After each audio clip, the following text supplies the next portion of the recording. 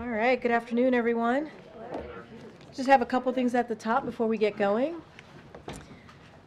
President Biden, today, he called Taoiseach Leo Varadkar of Ireland to recognize his years of service as a leader of Ireland and of the good relationship they have developed. Having recently celebrated St. Patrick's Day at the White House, the leaders reflected on their cooperation over the years on shared priorities, particularly deepening U.S.-Ireland ties between our people and our economies. They noted recent progress in Northern Ireland with the restoration of its executive and assembly, reaffirming the critical role these institutions play in preserving the gains of the Belfast Good Friday Agreement. The president conveyed that he looks forward to continuing to build a vibrant future for U.S.-Irish relations with the new Taoiseach once elected by the Irish Parliament. Additional news from this morning. As part of President Biden's Investing in America agenda, today our administration announced the single largest investment in industrial decarbonization in our nation's history. The Department of Energy will provide $6 billion for 33 projects across more than 20 states, reduce industrial greenhouse gas emissions, revitalize industrial communities, strengthen the nation's manufacturing competitiveness, and support good-paying union jobs. With this investment, the Biden-Harris administration will spur the next generation of decarbonization technologies and keep America's key industries competitive. I want to turn to two pieces of news looking ahead to Tuesday. First, the Supreme Court will hear oral argument in the administration's appeal of the Fifth Circuit decision on mifepristone, a drug used in medication abortion that the FDA first approved as safe and effective over 20 years ago. This administration will continue to stand by FDA's independent approval and regulation of mifepristone as safe and effective. And we will continue to fight back against unprecedented attacks on women's freedom to make their own health decisions. As the Department of Justice continues defending the FDA's actions before the Supreme Court, President Biden, Vice President Harris remain firmly committed to defending women's ability to access reproductive care. And they will continue to urge Congress to pass a law restoring the protections of Roe v. Wade. Finally, I want to briefly preview tomorrow's travel. President Biden and Vice President Harris will head to North Carolina to discuss the administration's vision for the future. On the other hand, Republican elected officials are proposing a very different vision for the nation. Last week, Republican Study Committee released a budget which proposes devastating cuts to Medicare, to Social Security, and Affordable Care Act. It would increase prescription drug, energy, and housing costs, all while forcing tax giveaways for the very rich. Tomorrow's trip is an opportunity to contrast those visions, and we'll be sure to have more to share with you on this trip as well. With that, my colleague Admiral John Kirby is here to discuss Israel and the UN Security Council resolution that you all are covering today. Good afternoon, everybody. Today, as you all know, we abstained on a UN Security Council resolution calling for a ceasefire in Gaza till the end of Ramadan and the release of all the hostages. Our vote does not, I repeat, does not represent a shift in our policy. We've been very clear, we've been very consistent in our support for a ceasefire as part of a hostage deal. That's how the hostage deal is structured, and the resolution acknowledges the ongoing talks. We wanted to get to a place where we could support this resolution, but because the final text does not have key language that we think is essential, such as condemning Hamas, we couldn't support it. Though, because it does fairly reflect our view that a ceasefire and the release of hostages come together, we abstained. Defense Minister Gallup is here today, meeting with Mr. Sullivan. In fact, as we speak, he'll have other meetings while he's in town today and tomorrow, certainly with Secretary of Defense Austin tomorrow. And so we certainly look forward to having those discussions with him and making it clear to the defense minister that the United States continues to stand with Israel as they fight Hamas and will continue to work with might and main to get those hostages back with their families where they belong. Thank you. John, what was the president's reaction to the decision by Netanyahu not to send an Israeli delegation this week? I got to tell you, Steve, we're kind of perplexed by this. A couple of points that need to be stated and, in fact, restated. Number one, it's a non-binding resolution, so there's no impact at all on Israel and Israel's ability to continue to go after Hamas. Number two, as I said in my opening statement, it does not represent a change at all in our policy. It's very consistent with everything that we've been saying we want to get done here. And we get to decide what our policy is. The Prime Minister's office seems to be indicating through public statements that we somehow changed here. We haven't. And we get to decide what our policy is. It seems like the Prime Minister's office is choosing to create a perception of daylight here when they don't need to do that. So again, no change in our policy. What does this do to the relationship between the president and Prime Minister Netanyahu? I have no doubt that the two leaders will have follow-on discussions as they have, as appropriate, throughout this conflict. Thank you. You say it's not a shift in policy by voting for this today. Get specific with us as to why again, and to the charge that by even abstaining, because normally there may be some attempt at the Security Council or the UN overall to condemn Israel every so often for whatever reason. The U.S. usually stands up and vetoes those resolutions. Here now, for the first time in a while, the United States is at least abstaining and allowing it to go through. So the perception broadly is that the U.S. has no longer got Israel's back when it comes to conversations like this at the UN. Yeah, that's just not true, Ed. Nothing could be further from the truth, quite frankly. Of course we still have Israel's back. I mean, as you and I are speaking, we are still providing tools and capabilities, weapon systems, so that Israel can defend itself against which we agree is still a viable threat to Hamas. Again, no change by this non-binding resolution on what Israel can or cannot do in terms of defending itself.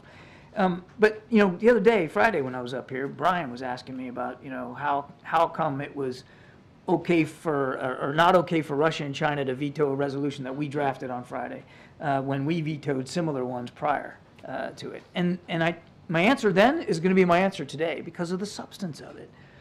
The ones we vetoed didn't condemn Hamas. This one didn't condemn Hamas, which is why we couldn't support it. But we didn't veto it because, in general, unlike previous resolutions, this one did fairly capture what has been our consistent policy, which is linking a hostage deal and the release of those men and women with, of course, a temporary ceasefire. There are U.S. officials today saying Netanyahu's acting this way because he's facing some domestic political pressure. There's domestic political issues going on. Aren't there also domestic political pressures facing President Biden? And that's part of the reason why y'all are allowing this to happen today? I can't speak for members of the Democratic Party saying he's doing this wrong. You've got the general public suggesting his support for Israel is misplaced. Is that part of why this is going through? No, absolutely not. And I got to take issue with the premise of the question. The president makes decisions based on the national security interests of the United States.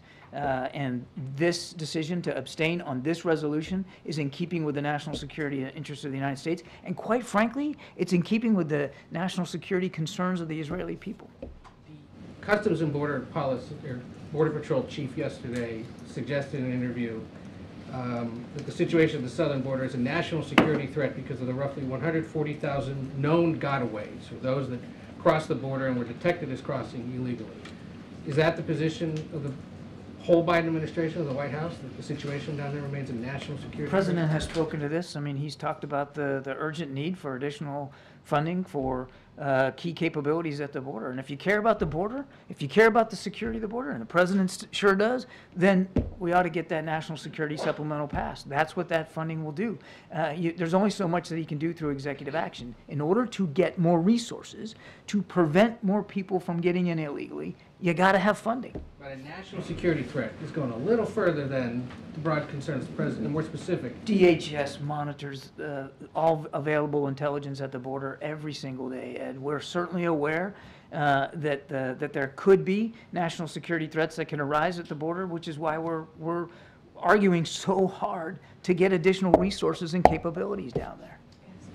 Two questions on Israel. I know you said earlier today that the meetings with Defense Minister Gallup weren't necessarily supposed to be a replacement for the delegation that was supposed to come here this week, but how much of those conversations with senior officials naturally become about alternatives to Rafah, what the intent of the meeting was supposed to be this week? Well, I also said I fully expect that Rafah will come up in the context of these conversations, the one he's having with Jake right now. I think he's going over to the State Department this afternoon, and of course at the Defense Department tomorrow. Absolutely, I think we'll have an opportunity to talk about Rafah, but it probably won't be a full replacement for what we were hoping to do with a broader, larger delegation of Israeli counterparts. That said, and I also said earlier today that just because this meeting is now not going to happen doesn't mean that we aren't still going to look for an avenue and an approach to be able to share those alternatives with the Israelis.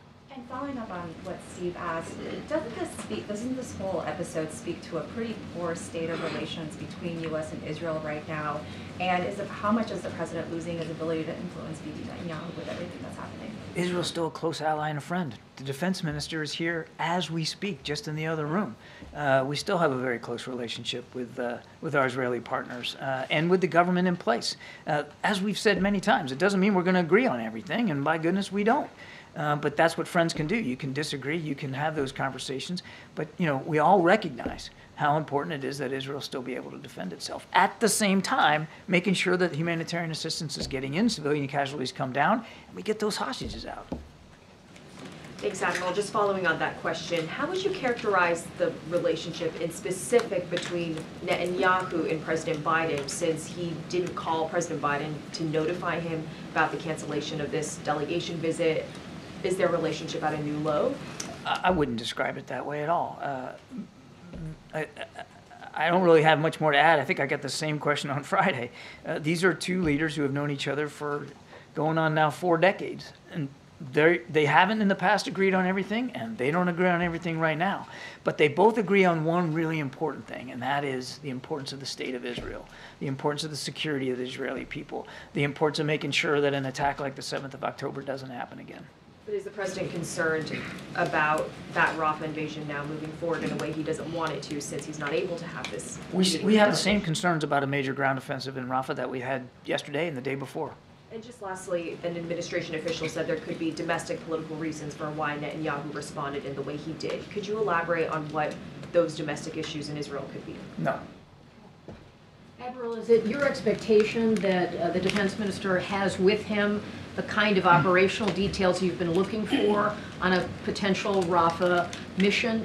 Do you think he possesses that, and would that likely come up in the meeting? Oh, he's at the top of the chain of command of the Israeli Defense Forces, so we're quite certain that he has enough visibility on what their thinking is about Rafah to be able to share that if he chooses to. Does the president feel the delay of this other delegation meeting that he wanted?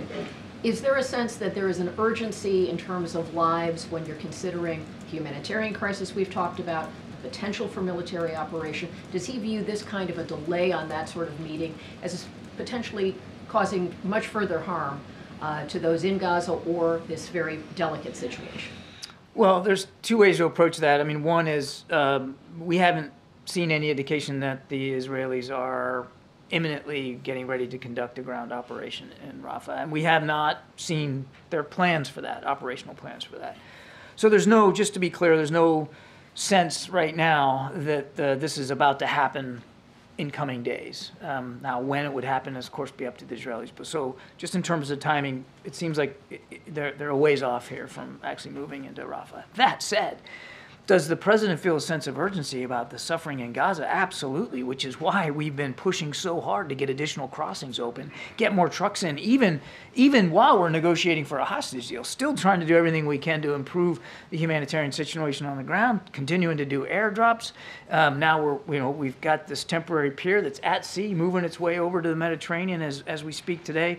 The president's put a lot of energy and effort, and made the team put a lot of energy into effort into alleviating that suffering. Yes, there is a keen sense of urgency. Thank you, Admiral. Now that the Israelis have canceled this visit, is the U.S. moving closer toward withholding or conditioning weapons to Israel? Is that something that Secretary Austin might raise during his meeting with the Israeli Defense Minister tomorrow? I'm not going to get into hypotheticals and speculate about that one way or the other. Why does the administration believe that the right path for the U.S. here is to conduct these airdrops, to build this pier, but not to leverage everything it can, including conditions on weapons, to open up more land routes and better protect civilians in Gaza? I would take issue with this idea that we're not leveraging everything we can. First of all, it's not a leveraging exercise. It's not about trying to use some sort of power dynamics here with our good friend and ally Israel. It's about helping them defend themselves.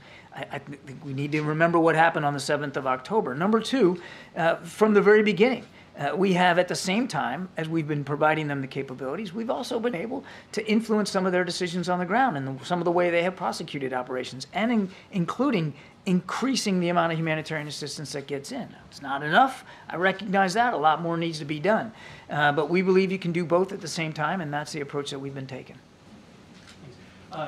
John, on this resolution that the U.S. abstained to today that was within the power of the United States to block, the Prime Minister said it gives Hamas hope the international pressure will allow them to accept a ceasefire without the release of our hostages. Is he wrong? Yes. Does the U.S. still have leverage to change language of future resolutions now that this language, without the Hamas component, has been put into place? Well, let's see. I mean, there's just voted on this non-binding resolution today. I don't know of additional text that's coming, but we'll take each one in turn. And quickly on the border, is the administration still considering executive action on the border? I don't have any announcements to make with respect to executive action. I would remind that this argument that the president hasn't taken executive action or is just not true. He has kept American troops down there at the border. He has worked as commander-in-chief with the government of Mexico to improve their ability to try to stem that flow and to go after fentanyl traffickers. I mean, it's not as if he hasn't, but there is a real limit. That what really needs to be done, if you really care about the border and stemming the flow, is additional resources. And the president can't just sign those into being. You got to have funding behind that. You have to have a checking account for that. And that comes from the power of the person. That comes from Capitol Hill. So is there nothing more that he can do outside of I'm not Congress? going to get into anything more he would or wouldn't do. I certainly won't get ahead of the president's decision space on this. But the idea that he hasn't taken executive action when warranted is just not true. He has. But there is a real limit to executive action in terms of what's needed down there. What's needed is funding more than anything. And again, for all the people out there expressing concerns about the border, number one, we share those concerns, which is why the president put billions of dollars into a national security supplemental to give the Border Patrol, to give the customs courts additional resources. You got to have funding for that. Some of these meetings aren't proceeding this week. Can you help us understand what the American position, what the alternative is? What would you have suggested to the Israelis? Well, because I think we're going to still continue to try to have those conversations. I'm going to let those conversations happen before announcing it from the podium. Can you talk about when those conversations might happen? Are these through the regular channels? I wish I or could. is there hope of talks happening? I wish I could right now, but I mean, this decision just happened in the last couple of hours, so we're going to have to see where it goes. And is there any circumstance that the U.S. would support a Rafah operation in the future? Are you ruling it out entirely, or are you ruling it out? We've been very clear. We don't believe that a major ground operation in Rafah is the right course of action, particularly when you have 1.5 million people there seeking refuge and no conceived plan, no verifiable plan to take care of them. We've been very consistent on that. Thank you so much. On the non-binding thing, the UN Secretary General said after the vote, this resolution must be implemented. You say it's non-binding, so who is right here? And if it's non-binding, if, as you say, it does not change anything, why has the administration blocked so many pretty similar resolutions in the past? Because they didn't condemn Hamas. I've said that repeatedly. This one doesn't condemn Hamas either. Because they didn't condemn Hamas, and because they also just called for a ceasefire with no linkage to the hostages. This one, the reason why we can't support it but didn't veto it is because it does link hostages and a ceasefire, which is in keeping with our policy. And on the binding thing, is it binding, non-binding? It's a non-binding resolution. Thank you, John. Steve asked this question earlier, but what was the president's personal reaction to the Israeli delegation canceling their trip, given that he had personally requested that they make this trip? to Washington? I have not talked to the president, so I don't have his personal reaction. Okay. On the UN Security Council resolution, if there were to be language added to it, updated to it, that condemns Hamas, would the U.S. support that resolution? Is that what you were That's saying? pretty speculative, MJ. I don't know if I can go there. I mean, this one just passed. As I said, it's a non-binding resolution. I don't know of any additional text that's coming up before the Security Council, so I don't want to get ahead of where we are right now. Well, you were specific about the language and the reasons in the past for vetoing it and now just abstaining from it. So I'm just wondering if the language were to be updated to... I know of no plans to update the language that was just passed this morning. So again, we'd have to, if additional text gets brought before the council, then I guess we'll have to examine it like we do every time. But I don't think it would be a useful exercise to speculate on language that doesn't exist right now. And then just finally on the ground incursion into Rafah and talking about alternatives to that, are U.S. officials basically envisioning, highly precise, targeted military operations as opposed to a major military operation? Can you just talk to us a little bit, even if it's in broad strokes, about what the administration believes is possible that is an alternative to a ground incursion into Rafah? The way I would put it is that based on our own experience going after terrorist networks, places like Iraq and Afghanistan, Somalia, places in the Sahel as well, we feel like we've learned a lot of key lessons. Now, not everyone applies to Gaza. Gaza is a unique environment. You've got meters and meters of tunnels under the ground. You've got a much more urban environment, very densely populated, small geographic space. So you got to be careful in terms of apples and oranges here, but we still believe that we have learned some key lessons about how to dismantle a terrorist network, how to decapitate its leadership, how to starve it of resources, how to put pressure on its fighters on the battlefield. And we were looking forward to, and I think still are looking forward to having the opportunity to share some of those lessons and perspectives with the Israelis. Now, what exactly that would look like, I'd really rather not go into it from the podium. But that's a kind of idea that we can expect U.S. officials to discuss with their Israeli counterparts. I mean, even today with Minister Broadly Gallant. speaking, yes. And we'll see what the conversations with the defense minister look like here. Again, he's talking to Jake right now, so we'll have a readout of that, of course. And he's, again, more discussions over the next day and a half. We'll obviously expect a key part of these discussions is going to be how we're going to continue to support Israel. So let's not forget that. I mean, this was a pre-scheduled, long-scheduled trip by the defense minister, largely to talk about how the United States is going to continue to support Israel and the tools that they need. But I certainly would envision, in the context of what happened this morning, with the Israelis canceling that delegation, that we'll take advantage of the opportunity to also talk about Rafah. Thank you. Thank you. Has the president spoken to the prime minister today, and does he have any plans to? No, and I don't know. Okay. And will he join any of these meetings now with Gallant, given the latest that's happened? I know of no plan to have him join the meetings with Defense Minister Gallant. Okay, and then finally, before the meeting with Jake Sullivan today, the defense minister, he stood out in front of the White House, he delivered a statement, he said, "We will operate against Hamas everywhere, including in places where we have not been," end quote. So it seems that they expect to discuss Rafah as well. What leads you to believe that they're open to these other alternatives that you're laying out, or that the U.S. could even walk them off of an operation there? They had agreed to send a delegation to Washington, D.C. a week or so ago. That expressed some interest. They canceled the meeting because of what happened at the UN, but our indications at the working level are that they are interested in hearing our perspectives. So we'll see. Thank you. I have a technical question and another question. On the technicality, you said the resolution is not binding. Is it non-binding, or is it binding but not enforceable and no consequences for Israel, for example, if they don't abide by the ceasefire? My understanding is a non-binding resolution. Okay. Are you aware of reports that Palestinian women were sexually harassed and some even were raped in the Shifa hospital by the Israeli army? And have you seen also videos of Israeli drones targeting civilians in Khan Yunis? And if you're not aware of these incidents? I am not. This is the first I'm hearing of that. I mean, those are troubling allegations, obviously, troubling reports. The State Department confirmed one of them. Let me take the question back. Okay, See if we can get you a better response. Thank you. Thank you, Admiral Kirby. A member of the Israeli War Cabinet, Benny Gantz, essentially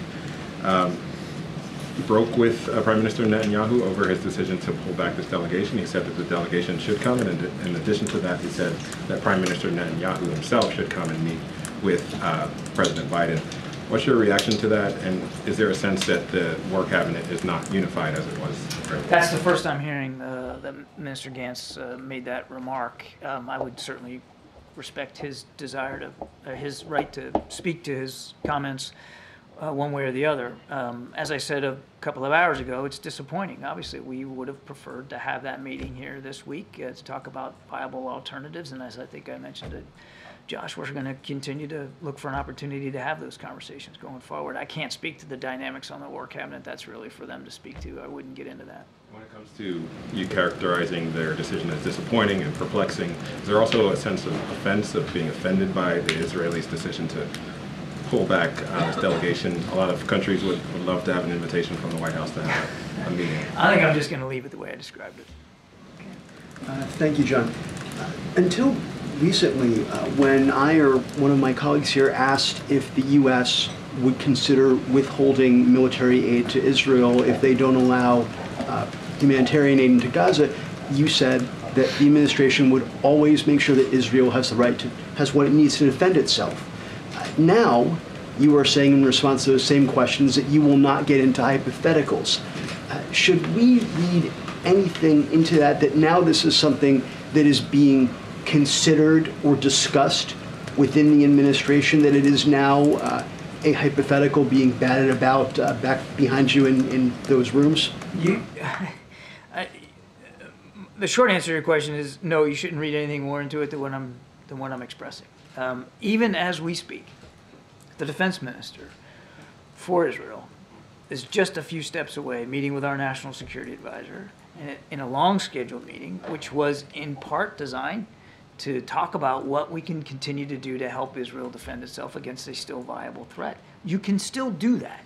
You can still have those conversations. You can still provide those capabilities at the same time, disagreeing with your good friend and ally about things like civilian casualties, humanitarian assistance, and where things are going up in New York City. So we're going to continue to have those talks, but I'm just not going to get into the parlor game of what tripwire would be in place or what we would consider a tripwire in order to change the way we're supporting Israel in the field. And on the subject of humanitarian aid, last week the British Foreign Secretary, Lord Cameron, said that he was blaming Israel directly for the hunger crisis in Gaza because arbitrary denials were keeping food and other humanitarian goods from getting into Gaza. Is the provision of aid into Gaza something that Mr. Sullivan is discussing with Minister Gallant right now? And how urgent is it that Israel stop what the Foreign Secretary described as arbitrary denials? Yes, humanitarian assistance will be on the agenda in Jake's meeting, and I suspect in the other meetings that the defense minister will have. We need Israeli support and facilitation of humanitarian assistance. They're a critical player in this. They have a real key role to play, and we're going to continue to urge them to do more, to allow more humanitarian assistance in. And one last thing, you just now talked about how you weren't going to describe tripwires that would potentially stop the provision of defense assistance. That's true. People have called them red lines before, but the fact that you are not going to discuss them, should we infer that they now exist somewhere on some paper or in some memo or proposal? Again, I appreciate the effort, and I understand where the question's going. I'm just simply not going to engage in that kind of speculative talk. We are still providing Israel the capabilities they need to defend themselves. That is one of the reasons why the defense minister is here. And at the same time, we're having conversations with the Israelis about what they can do to increase humanitarian assistance. I want to go back just real quickly, and I apologize, Karine, but on the humanitarian assistance, let's also not forget that Hamas chose to break a ceasefire that was in place on the 6th of October. They precipitated the conflict, and they continue to hide behind civilians in civilian infrastructure, including in hospitals. And they know exactly what they're doing. So while, yes, there are things that the Israelis can and should do more to get more trucks and humanitarian assistance, Hamas could solve all these problems right now by putting down their arms, letting all those hostages go. Okay, John, last question. Thanks, Karine. John, you made a point throughout the briefing about mentioning that this was a non-binding resolution that the U.S. abstained on. Last week's resolution that the U.S. brought forward, was that binding or non-binding? I have to get an answer for you and go back on that. You don't know that answer? I don't have that answer for you, but I'll take the question and I'll get back to you. And if it was binding or non-binding, why would it matter? Why would that matter? Why is that important in terms of that resolution that the U.S. put forward last week? Well, let me get an answer for you, and then I'll answer the second one as well. Okay, and then one additional thing. With the resolution that the U.S. put forward last week, why couldn't the U.S. have put that same resolution forward a week before or a month before? Because we were working with previous texts that previous countries were putting forward to try to get them into a better place. You know, it wasn't like, you know, it's not like y'all don't, this language doesn't just get cooked up and thrown onto the Security Council floor in a matter of 30 minutes. It's usually worked over time. And we were working with the authors and other countries to try to get the language into a better place. And when we couldn't, we were left with no alternative but to veto. In this case, we chose to abstain because it didn't mention anything about Hamas, but yet because it did reflect our policy view that a hostage deal has to be linked to a ceasefire. Thanks, everybody. Thanks, Ed. All right. Something. Thank you. Hi. One on Ukraine aid. Speaker Johnson said last week that, quote, there is a big distinction in the minds of a lot of people, referring to members of this conference, between lethal aid for Ukraine and the humanitarian component. Now, I know the White House's preference is obviously to get the Senate package passed by the House, but is there any consideration in the White House to just focus on delivering lethal aid to Ukraine if that's what can get a majority in the House? I mean, look, the National Security Supplemental, as it is, could get a majority in the House. That's what we know. We understand that to be true. It can get overwhelming support, which means it includes Republicans as well as Democrats, if it just got put to the floor. I think what's happening is the Speaker's giving an excuse that is not warranted, that is not needed, because we know that if he were to put it on the floor, it would get through. And so that's why I'm not even going to take that, really dive into that question, because he's bypassing what we understand, right? 70-29 coming out of the Senate. That's a bipartisan, overwhelming bipartisan majority in the Senate. And we know, we're hearing from Republicans in the House, we know where majority of Democrats stand, that if he were to put it on the floor, it would get support. So that is the facts. That is how we see it. We would encourage and continue to encourage Speaker Johnson to put that bill on the floor. And Chairman McCall was on the show yesterday talking about how the Speaker has made it clear that he would move on this after the Easter break. And does the White House have any specific commitments from Speaker Johnson on moving on Ukraine aid in whatever iteration? So I can't speak to commitments. What I can speak to agreements, right, from even when the Big Four met with the president not too long ago, earlier this year, that the understanding that we needed to move forward with this aid for Ukraine. We need to move forward with the National Security Supplemental. That was an understanding among them. They agreed with the president and the vice president. And so that's what we want to see. I can't speak to their timeline. We want this to happen right away, right away. We originally put this forward back in October of last year. And so there's a need. We see what's happening, as we were talking about Ukraine specifically in your first question to me. We see what's happening in Ukraine. They're losing ground on the battlefield. And that is partly because why Russia's been even more aggressive is because of the inaction of Congress. And that's what we see. That's what the CIA director told the Big Four not too long ago, right here in the White House. So they need to move forward. It is about our national security, just as we're talking about aid to Ukraine, but it is also about our own national security. It's all connected here. Okay. Thanks, Karine. If the Supreme Court decides to restrict access to mifepristone, what will the president do? What options does this White House have to ensure access to the abortion pill? So look, I'm not going to get into hypotheticals. I want to be super mindful here. We have confidence in our arguments before the court. And so there's a DOJ, obviously, ongoing litigation. I just mentioned at the top, it's going to be, it's going to be a process that's going to begin tomorrow. So I want to be super mindful. Don't want to get into hypotheticals. But the president and the vice president have been very clear. We're going to continue to certainly defend FDA's approval. It is independent. It uses science. It is a medication, as I said at the top, that has been around when you think about mifepristone for more than 2 decades. And this is science-based. This is science-based. As FDA, when they move forward on these types of scientific judgment, if you will. But not going to get into hypotheticals, and we have confidence in our arguments. And Russia continues to indicate without evidence that Ukraine played some kind of role in the terror attack. Just how worried is the White House about that and the Russia using that to justify its war in Ukraine? Look, we've been very clear. You saw our statement from over the weekend. This was a terrorist attack that was conducted by ISIS. Mr. Putin understands that. He knows that very well. And look, there is absolutely no evidence that the government of Ukraine had anything to do with this attack. We've been very clear about that. I do want to step back for a second and offer up our deepest condolences to those who lost loved ones, those who are injured because of this horrific attack. We continue to strongly condemn the heinous terrorist attack in Moscow. And we said this before, that we, in early March, the United States, this government shared information with Russia about a planned terror attack in Moscow. We were very clear about that. On March 7th, we actually informed Americans in Russia did a public advisory, to be more specific. And, ISIS bears the sole responsibility here. The sole responsibility, and Mr. Putin understands that. We shared that with their government.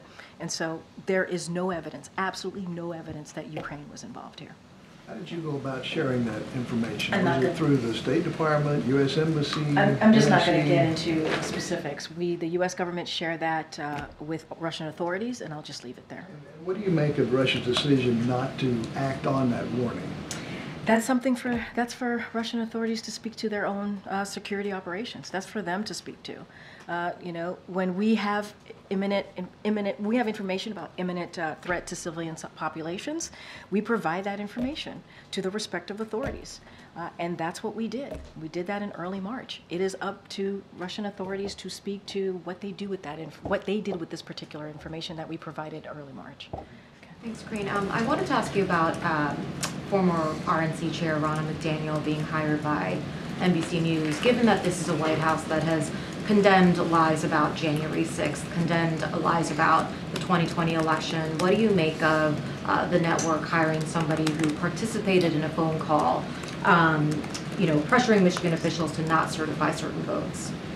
So look, we're always very mindful about personnel decisions. In this instant, made by a media organization. I'll say a couple of things, and I'll quote the president in a second. So you all heard him at the Gridiron dinner very recently, about 2 weekends ago. He spoke directly about critical role that journalists play. And they have in protecting our democracy by making sure that the public knows the truth, that the public knows the facts. And what he said is, we need you. Democracy is at risk, and the American people need to know. In fractured times, they need a context and a perspective. They need substance to match the enormity of the task. It is a big task that journalists have, and we understand that. And the facts and the truth are critical here. I'm not going to make any comments on that on a personnel decision, but as more broadly speaking, it is important. It is a burden on all of us here, right, to be really mindful about that, and that the public understands what the facts are and what the truth is. Well, so you're quoting the president talking about that kind of burden. Does this White House, does the president believe that kind of voice that voice like hers, that there's room for her in the national political discourse? I mean, look, I'll answer it this way. We saw what happened on January 6th. We saw what happened when 2,000 people, mob, went to the Capitol and undermined our democracy, attacked our democracy, because they didn't believe in free and fair elections. And so we understand, and we saw that, and some of you may have been there, many of you reported it. And it was an attack on our democracy. And it is important that we are very clear to the public about the facts, that we are very clear to the public about the truth. And we understand the burden that you all have. And so I just want to be super mindful, not commenting on a personnel decision, but more broadly speaking, that is where we are. That is where we are as a country. Karine, Senator Tim Kaine said yesterday that, talking about immigration and executive orders, he said Congress should act, but he also says where the president can act, he should. Is the president receptive to this type of advocacy from senior members of his own party on this issue? I mean, look, the senior senator, you're speaking about a senator, bipartisan agreement that came out of the Senate to deal with immigration policy and the challenges at the border. There was a bipartisan agreement that if it went into life, if it gone through the process of the Senate in the House, and the president got it to his desk and signed it, it would have been the toughest and fairest action on immigration in decades, in years. And so that is what the president continues to speak to. We believe that is the direction to go. That is the way that we can stand on some legal ground here, and we know that it was done in a bipartisan way to move it forward. And so that's what this president wants to see. Obviously, we're in constant conversation, communication with leadership in Congress. That is something that we do pretty regularly. But there's a deal. There was a deal that was made. And the last president, President Trump, said to Republicans, some of you reported this, to reject that deal because it would hurt him politically. And that's not what we're about here. What the president wants to focus on is what Americans care about. And majority of Americans care about what's happening at the border. And we took a step to do that. We took a step. The president, along with Republicans in the Senate, Democrats in the Senate, took a step to actually deal with this issue. We've been very clear about executive actions. Will we look at executive actions to see what could work? Sure, we always do that. But here's the thing. What we understand, the bottom line is that we have to move forward with legislative action to actually make a difference here. And that's what we want to see. Executive action won't do it. It won't have the impact that this bipartisan agreement, negotiation that came to fruition. Do you have any expectation, though, that Congress is going to act? That deal's been out there for a while. Congress is out for the next couple of weeks. The former president is against it. His party's now against it. I hear you. But in that case, I mean, Congress, often doesn't deliver what you guys want. Isn't that where then the White House steps in? I hear you. So look, we were able to get some additional funding for border security operations through the budget agreement. So that was a good thing, but we need to take a step further. And so, look, we're going to continue to doing the work. We're going to continue to have those conversations, and we're going to continue to be very, very clear, take it directly to the American people, as you saw the president do when he went to Texas, Brownsville, Texas, and be very clear on where we stand. The split screen that day could not have been more clear about where the president stands and what he wants to do. And he has continues to offer an olive branch to the other side to get this done. If they truly care about this, there's a way to do this. There's a way to meet the American people where they are. Majority of them is to move forward with that border deal. That's the way to move forward here. Kelly.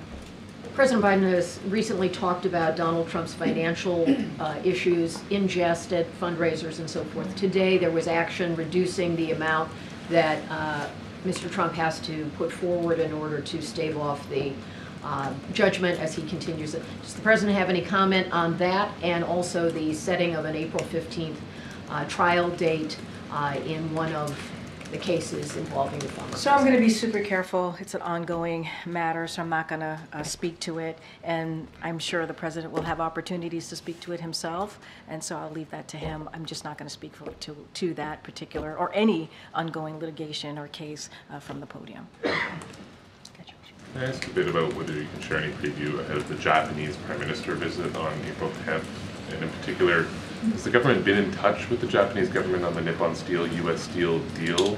Or has that been not a subject that's preceded this visit? So, look, I don't have, I've seen the reporting, this is the FT reporting that you're speaking to, or? That's linked to it, that Yeah. there be some sort of, whatever you can share on that is great too. Yeah. But I mean, more broadly, have the governments discussed this steel deal at all? So I just don't have anything to share. Obviously, that that visit is just in a couple of weeks. We'll certainly, there's going to be many items on the agenda to discuss. I just don't have anything to share on that particular question. Okay. Great. Yeah. Yeah. Thank you. At the end of the week, it will be 1 year that Evan Gershkovich was detained. Is there any update on the negotiations? I wish I had one for you. I really do. I wish I had an update on Evan. I wish I had an update on Paul. As you know, we have been really focused on getting them released, and we have been, it is a priority for this president. I just don't have anything to share at this time. All right, guys, I have to go. Go ahead, Emily. Thanks, Karine. I just wanted to check in and see if the President or First Lady reached out to the British royal family. I know cancer is a personal issue to them, and did they call or write a letter? Or? So I think you saw the President's tweet. Is it a tweet now? Whatever it is. Post. The President's post. Obviously, our hearts go out to Princess Kate and her family. We understand it's a difficult time. As you know, this is something that the President and the First Lady understand very personally. I don't have a call to read out to you, but certainly we wish her a full recovery, and our hearts and thoughts are with her and her family during this very difficult time. As you know, she has little children, and I do not want to even imagine what they're going through right now. With that, folks, we'll see you on the road tomorrow. Thanks, everybody.